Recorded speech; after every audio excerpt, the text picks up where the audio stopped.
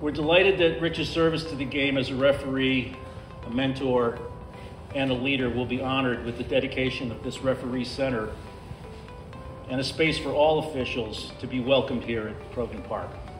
It's really fitting that this be named in Rich's honor because, well, Rich spent a lot of time in the tent and he understood the power of the tent.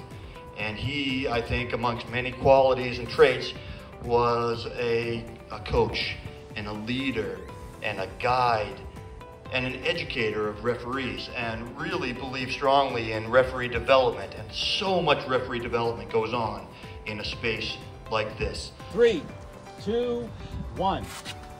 Woo!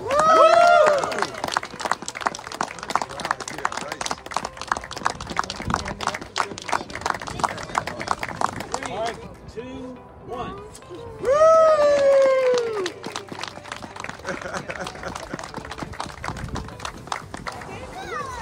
Rich was passionate about soccer and believed in the power of the connection that soccer has in uniting people and building deep-rooted community. He loved being on this complex, in particular, right here with the referees. I know in my heart his presence has been and will continue roaming these sidelines.